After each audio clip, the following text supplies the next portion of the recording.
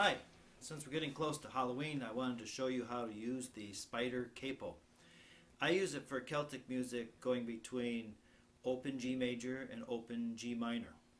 First I tune my guitar to open G major, D, G, D, G, B natural, D. Then I place a capo on the first fret, a full capo, because I want my SpiderCapo to be on the second fret, and that will keep my dots correct on my guitar. And in order to have the SpiderCapo work on the second fret, I have to have a full capo on the first fret. So I can have open G, or I can have open G minor with just the flip of one of the levers.